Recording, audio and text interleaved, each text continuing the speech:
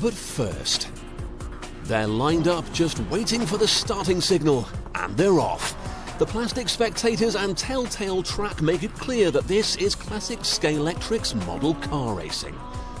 Long before PlayStations and Nintendo, Scalextric was a must-have toy for boys.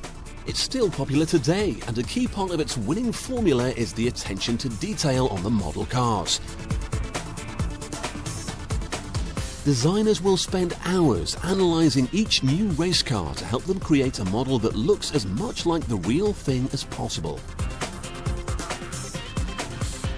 Once all the research has been done, another design team will go about drawing up plans for a new model car. And where does the company transform its designs into real replicas? Well, it's China, of course, famous for its cost-effective production. This toy factory outside Hong Kong is where the race to make model cars will be won. Like many modern toys, replica models are made out of plastic. Granules are fed into injection molding machines to be melted and shaped into the toy parts. Of course, it's not only the cars that need to be crafted, the racetrack is also made out of the plastic.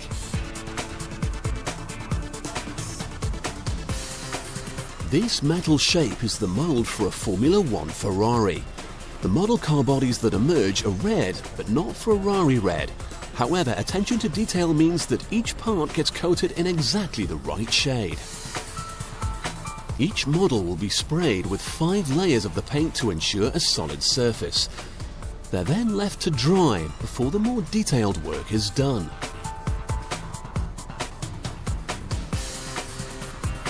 Around 2,000 staff work at this factory, and there can be anything up to 4,000 separate steps involved to create a full model race set.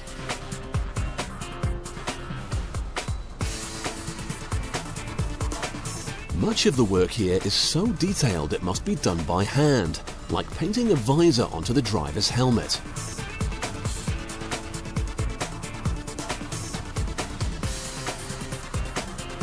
For the larger parts, a technique similar to silk screening is used.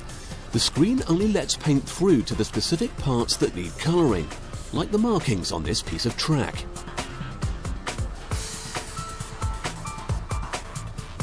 When it comes to the more intricate details, a finer printing method is needed.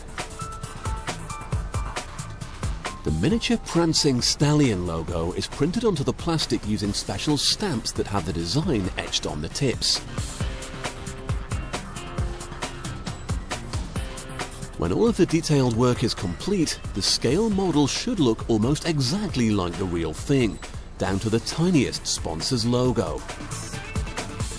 Now, it's all very well getting the look right, but these model cars are meant to race too, so the engine and wheels must be attached next. First, the imitation tyres are fitted. Like the real thing, they're made of rubber. They'll help the model to grip the plastic tracks just like the tyres on a real racing car. And the most important part of the F1 model is its engine. While it won't have the raw power of a real Ferrari motor, it will be fit for racing on a living room floor. Scalextric's cars are powered by electricity from the tracks. Metal pickups attached to the front of the car feed power to a small generator that spins the wheels. Before they leave the factory, the models are tested to make sure the wheels are working properly.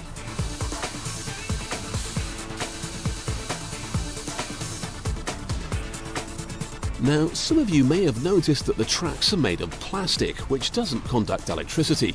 That's what these metal strips are for. They're inserted to carry electricity from the power supply to the metal pickups on each car.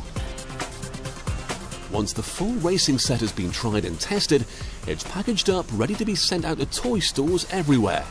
Each kit contains enough track to build a looping course, a power connector with a handy plug, and 2 different replica cars for some great head-to-head racing.